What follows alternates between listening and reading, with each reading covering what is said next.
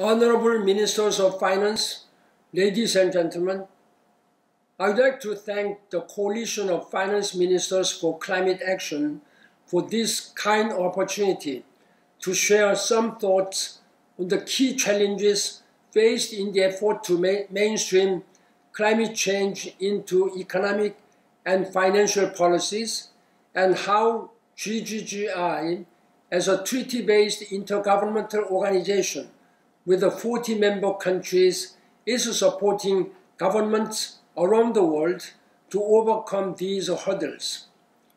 First, a key challenge is the lack of evidence-based technical studies to demonstrate the economic viability of climate-smart projects. Second, governments face a complex finance ecosystem and often lack the capacity to develop bankable projects. Evidence-based studies would provide quality inputs for well-informed climate policy, and bankable projects could provide concrete results and demonstrate how these policies improve the lives of vulnerable populations around the globe. To address these challenges, GGGI focuses on the development of project pipelines aligned with the environmental and economic development goals of its members by developing green projects, financial instruments, and strengthened national financing vehicles, NFVs. First, a key challenge is the lack of evidence-based technical studies to demonstrate the economic viability of climate-smart technical assessments and financial analysis.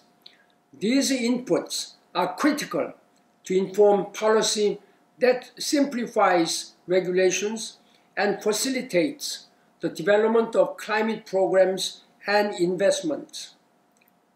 By concentrating its efforts on origination, structuring, and investor mobilization for bankable projects, GGGI mobilized more than $2 billion in initial climate finance commitments for its members between 2015 and 2020.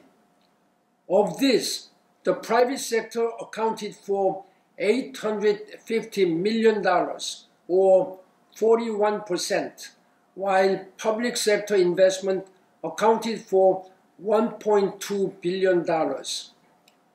This demonstrates how working with governments to mainstream climate change into economic policy can unlock public and private investments to improve the livelihoods of those most affected by climate change. Additionally, GGGI looks forward to supporting Korea to implement the Green New Deal with investment and project opportunities. I hope the coalition will continue to use the evidence-based approach to meet the ambitions of the Paris Climate Agreement and the Sustainable Development Goals. Thank you.